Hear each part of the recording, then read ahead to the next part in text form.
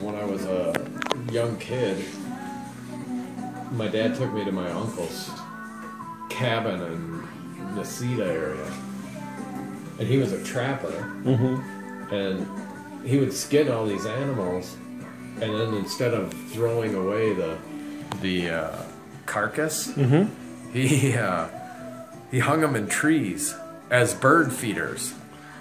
So you, as a young boy walking around his cabin, there were all of these carcasses in any number of stages of decomposition, and I was never told it was disgusting, so I thought it was beautiful, and it is. But and the way that the birds would come and eat all of the fat and flesh off of these skeletons while they're hanging up in the trees just was like going to Disneyland or something for me at that point. But I keep a cage in the woods, staked to the ground, and then I just put things in there, and the bugs can get at it, but coyotes can't drag it away or anything. So then every spring I just clean it out, and that's that table there is this spring's, minus what's been used in art already, but.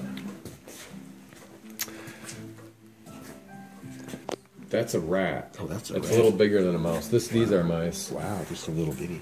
That's a rat. And the half ones came from mouse traps in the house.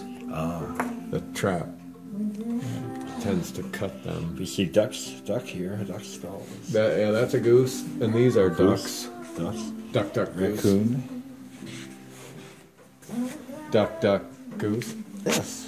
Devil's claw seed pod. Wow. They come from out west. Yeah. That's a really tiny one, which is why it's on this board. And then you said that's a beaver there with the beautiful orange teeth. Yes. The little fawn deer. Yeah. Javelina. This is baboon here. Oh.